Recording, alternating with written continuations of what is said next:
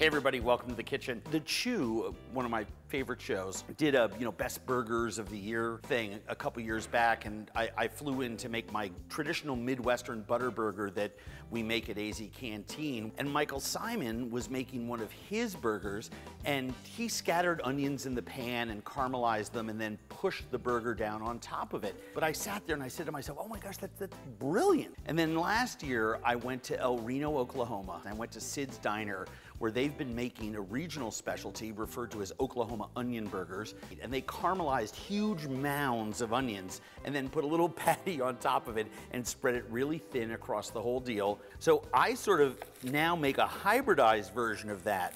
Probably the most important thing that we do with our burger is get a piece of butter, and yes, I actually use the bun this way. I get it wet with all the butter that's there, about a tablespoon, and then just drop it so you toast your burger bun first. The next thing I do, cut my onions in half and slice them thinly in half moons. And I usually use about a half onion per person.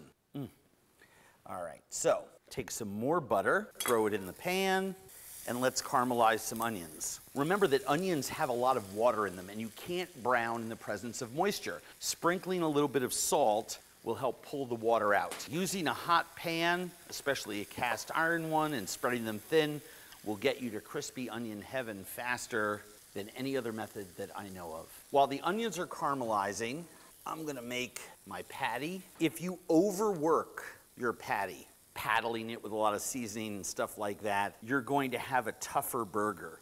I'm just a little bigger than the size of the bun to account for shrinkage. I'm gonna season that liberally with salt. So the key to this, obviously, is nice thin onions. So the way that they do them at Sid's is they pull a pile of the onions over, they lay that down right on top of it, and squish. The meat itself hasn't come in contact with the griddle yet. The onions are getting super dark and caramelized. That beef fat is melting down on top of them.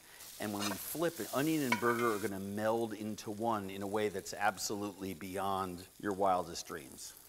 And just a gentle push. This has got about 30 or 45 seconds left, and in that amount of time, you can ask yourself the one question that's really crucial at this moment: cheese or not cheese? And I'm guessing someone like you is gonna say cheese. No, you're not gonna say cheese. But now would be the time to put cheese on. Let's turn this off.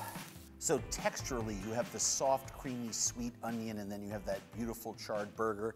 We're just gonna let that rest for a second, let the juices return to them, just like a good steak. Now I will do a little secondary seasoning here.